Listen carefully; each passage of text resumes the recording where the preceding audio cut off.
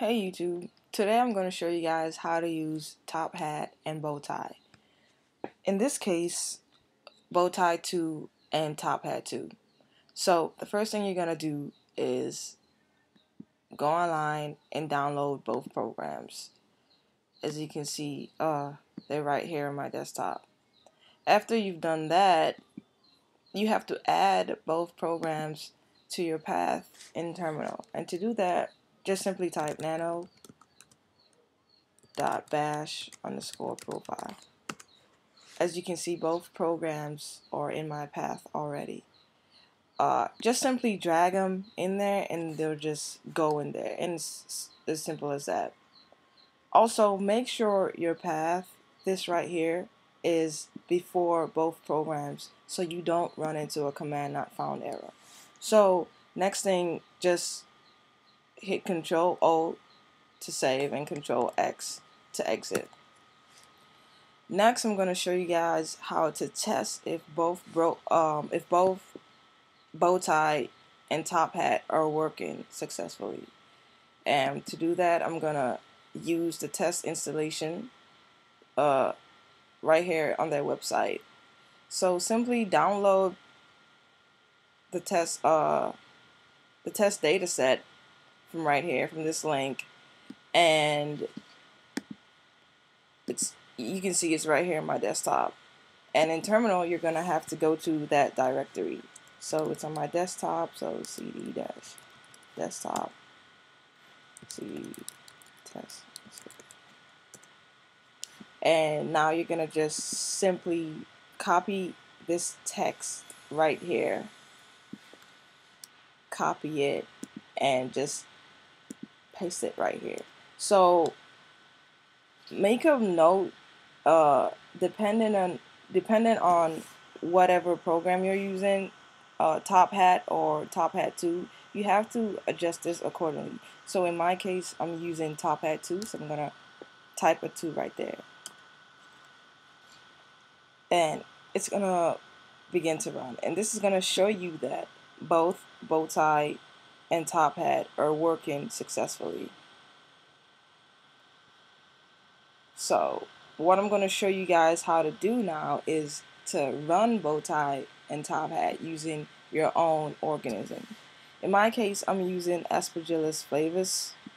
So what you're going to have to do first is, if your index, you have to create index files.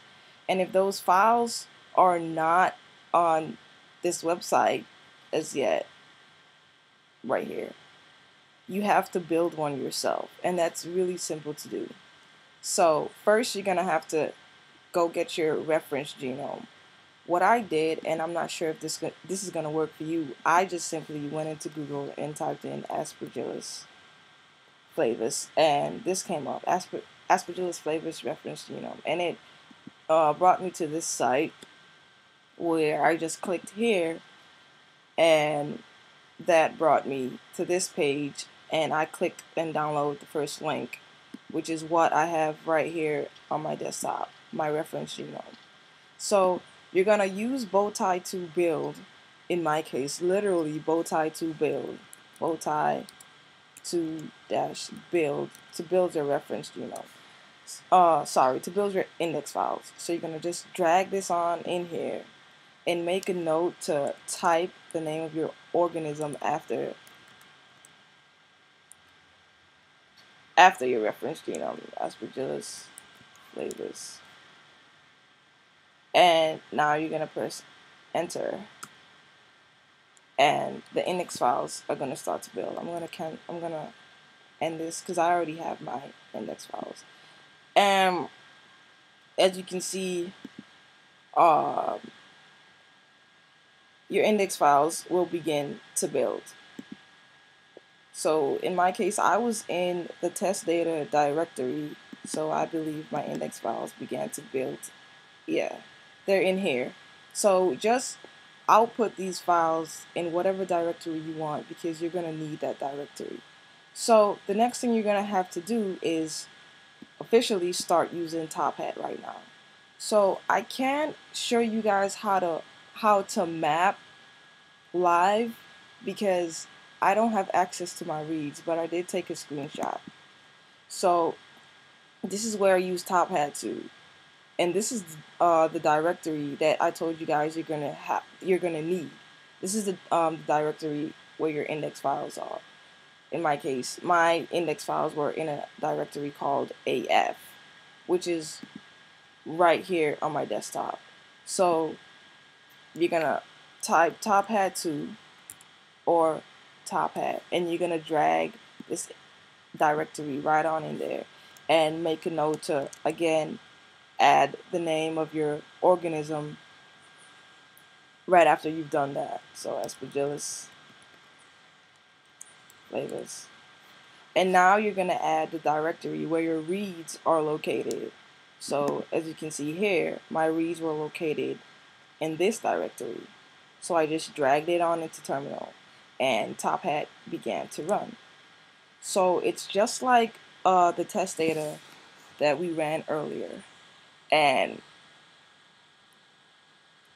if you look right here, it says check in for a reference FASTA file, and Tophat could not find that. If you're technical about, running your program and getting your results, I guess you can go ahead and figure out how to solve that problem, but I couldn't figure out how to solve it. And if you can't, I will tell you guys that it's absolutely okay that, Tophat can't find your FASTA files. Because if you look right here, it says reconstitute and reference FASTA file from Bowtie index. So that is what Tophat is going to do when it can't find your FASTA file. And after it does that, your mapping will continue to run successfully. So the directory that I used was this folder right here, AF. So this is the directory where Tophat output its results. As you can see right here, this is the results of my mapping. And it's, and it's exactly like, here you go. It's exactly like the test data results. They're exactly the same. And that's simply it. That's how you use Tophat2 and Bowtie2. If you have any questions, just leave them in the comment section below. And if you need me to clarify anything, or you need to clarify me for some reason, just leave that below. And thanks for watching.